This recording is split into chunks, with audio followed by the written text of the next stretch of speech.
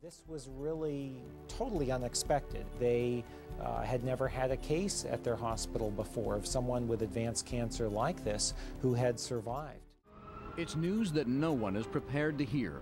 For Ivy Fabian, the diagnosis of breast cancer sounded like a mistake. I was in shock. I couldn't believe it. And I just kept going through my head, trying to figure out what could have caused it. I never think that, I would end up with cancer, because I always think that I live such a healthy life, and I eat right, and I also exercise. Ivy had stage 3 breast cancer. A malignant tumor in her breast had already grown to nearly 5 inches, and it was spreading. Like many women with breast cancer, Ivy faced some tough decisions about treatment. I was scared because it seems like the tumor is getting bigger. And I really was really scared. I just don't know where else would the tumor grow to. I think it was ready to burst. That's the stage I was at. The challenge is to find a way to target cancer cells while sparing normal ones. The theory that cancer cells are more vulnerable to heat than other cells has led some oncologists to try a therapy called hyperthermia. In hyperthermia, heat is applied directly to a tumor. The idea is that by heating the tumor itself, only the tumor will be damaged, making it more vulnerable to radiation and chemotherapy. Cancer cells and the cancer blood supply is very susceptible to heat. If you use hyperthermia, it will make a dose of radiation twice as effective as the normal dose. After some research, Ivy chose hyperthermia as part of her treatment. It does not put any chemical into my body, so it makes more sense for me to have this treatment. Heat as therapy is both ancient and cutting edge. It's said that the legendary Greek physician Hippocrates buried his patients in hot sand to raise their temperature and restore their health.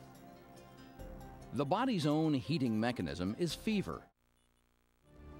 At the Valley Cancer Institute in Los Angeles, California, radiation oncologist Dr. Bicher uses microwave and ultrasound to heat tumors. According to Bicher, tumors are more easily damaged by heat than normal tissue, making radiation and chemotherapy even more effective. If you give half the dose of radiation and hyperthermia, you will accomplish the same result as a full dose of radiation, or even better. Both the cancer cells and the cancer blood supply is very susceptible to heat. A tumor is not a normal organ. It's constantly fighting for its own life. Bicher points out that hyperthermia alone is not enough to kill a tumor. It simply enhances the power of other treatments. And it has less toxic side effects than chemotherapy and high-dose radiation. You don't make the patient sick with the treatment. For its limited use, can be a tremendous help. Ivy chose hyperthermia because the side effects are less severe than with high-dose radiation and chemotherapy. She's been a patient here for 4 months. Okay, Ivy, now we're going to insert the microthermocouple into the breast tissue. As you know, you have that catheter in there. Okay. So as we go in, you won't feel anything, but the thermocouple will be positioned inside of your tumor. Okay. The reason I chose this method is because it's non-invasive. There's no chemical going to my body. Basically, just using heat to kill the bad cells, which, I find it fascinating. Her treatment consists of daily visits to the clinic, where she receives a combination of low-dose radiation and heat therapy. Dr. Bicher begins each treatment by placing a small sensor into the tumor to regulate the heat. Temperatures can rise as high as 117 degrees. If the heat becomes too much, there's a bell nearby for Ivy to ring. She will feel warmed, but she will not feel pain. If she feels pain, she has to immediately press this and will lower the power. Doesn't matter what the thermocouples read, she's the best thermometer. Next, he applies heat through this microwave applicator, regulated by a nearby computer. Okay, Ivy, you're all set now. So now just relax and do what you always do. Go to sleep. Thanks. It feels like as you're getting a suntan. That's exactly what it feels like. And most of the time I just go to sleep because that's how comfortable it is.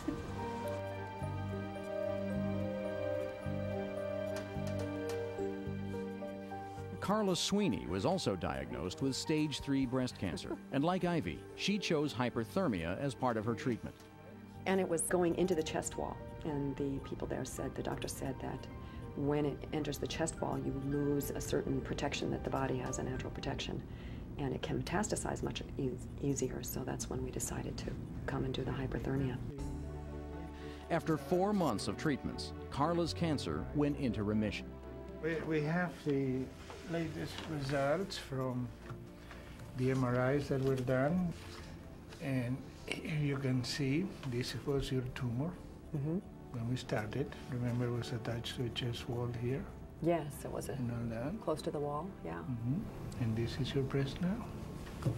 It's a normal breast. There's no evidence of anything there. I'm grateful that there was something like hyperthermia that I could do rather than the chemo and high-dose radiation. But Carla must be diligent. Dr. Bicher warns her to get regular exams to make sure the cancer has not returned. Remember, you have to do this now every 3 months. Okay. Myself or an Have oncologist. a picture taken every 3 months. You find yourself very grateful for those moments of just being with your family, doing the dishes, being together. Ivy's tumor is shrinking. It's now 1/3 of its original size, and today, her prognosis looks good. When Ivy came to us, the breast was almost totally replaced by tumor. You see the tumor begins to disappear. And as this happens, she's reassured. You cannot imagine how happy that person is at that point.